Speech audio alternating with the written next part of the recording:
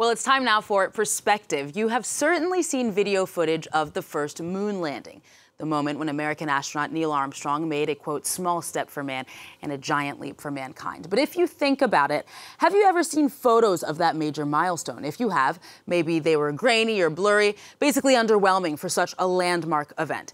That thought is at least in part what was behind the work of my guest today, Andy Saunders, whose book Apollo Remastered includes hundreds of, well, remastered photos of some of the first trips to the moon. Andy Saunders, thank you so much for joining us today. Thank you for having me.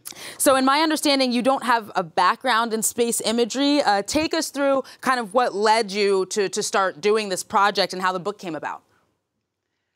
I've always had an obsession with the Apollo moon landings since childhood, really. I've always had an interest in photography. So a few years ago, I just found a way to kind of unite those two passions in sifting through 35,000 of the original photographs from the Apollo missions and digitally remastering and restoring them. You know, I've always been frustrated at the quality of what we see, but it didn't make any sense because they use the best cameras, they use the best lenses, they use the best photo labs. We should have always seen them in a better state.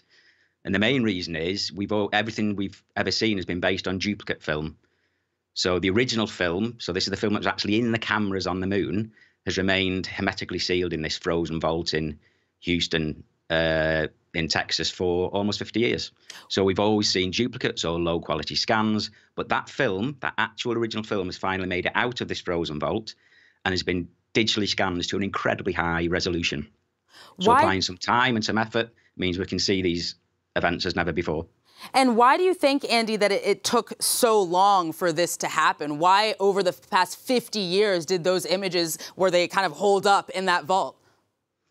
I think it's just how things have developed over time. I mean, 50 years is a long period of time, but if you think the first 25, we were still really in an analog world of film photography. So using duplicates to make a paper print is probably okay. And we didn't have the digital technology to warrant getting that very delicate and important film out of the freezer and risk damaging it, for example. Beyond that, then, for the next 15 years into the digital world, the scanning technology wasn't really good enough to lift all the detail out and warrant getting that original film out. It's very delicate, the film. It's very important. It's probably some of the most important film in existence.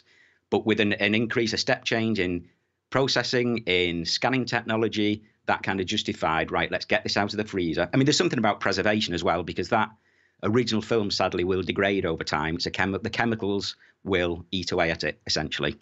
So there's a little bit about preservation as well that's warranted getting that film out of that original film out of the freezer. So, Andy, speaking of which, we're going to try and get, hopefully you can see them, we're going to try and get some before and after images on the screen. And once you see them, could you perhaps talk us through what we see and what the process was like to remaster them? So here we see Neil Armstrong. This is an incredible photograph. They've just come back after the historic moonwalk in the lunar module, taking the helmets off, and they're contemplating the enormity of what they've just achieved. But this is how we typically see this image. This is now the remastered image. And it's an incredible photograph, and we can now see more detail. We can see the name across his chest. If you look very closely, his eyes are actually quite teary. These were hard-nosed test pilots. You know, was it emotion? Was he overwhelmed by what they just achieved? Or was it moon dust? Was it irritation? Was it tiredness? We don't know. But we can see that much more clearly. And this is a very historic moment. And what about this image here?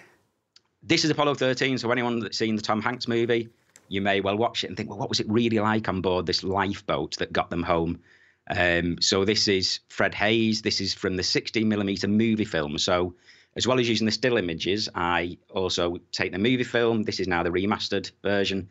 Separate this out into separate frames, stack them on top of each other, align them, consolidate them, and we effectively can pull out much more detail we've never been able to see before.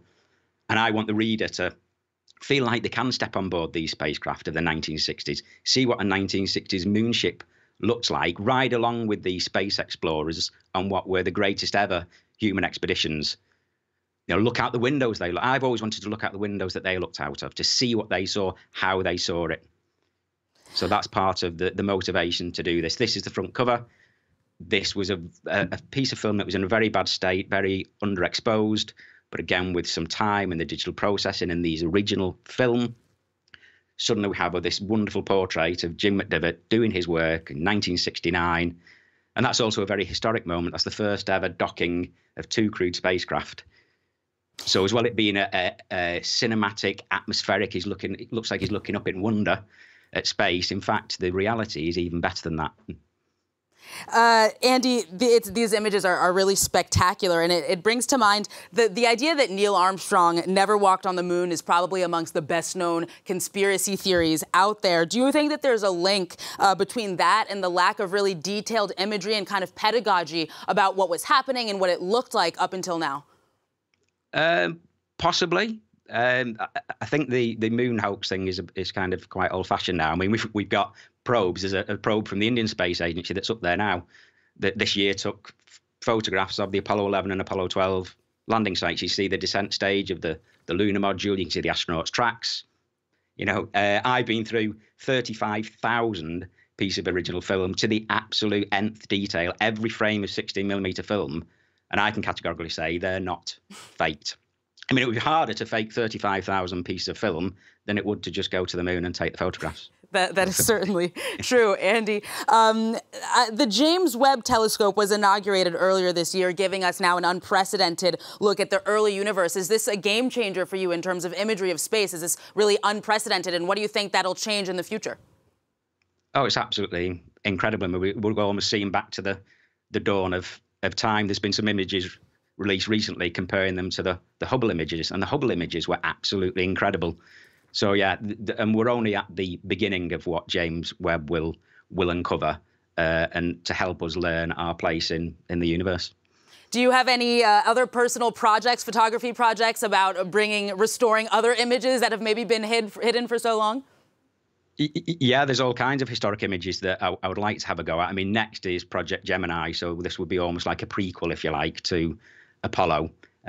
These are the missions that pave the way to go to the moon. All right. And the photography on those is absolutely very different because it's more Earth-based, but they use a slightly different camera, and there's this incredible kind of retro feel to them that's referenced a lot in Hollywood movies, for example, and they're just absolutely stunning. So that would be next on my list. Andy Saunders, we'll be looking forward to it. Thank you very much for your time, for coming on Perspective France 24 today.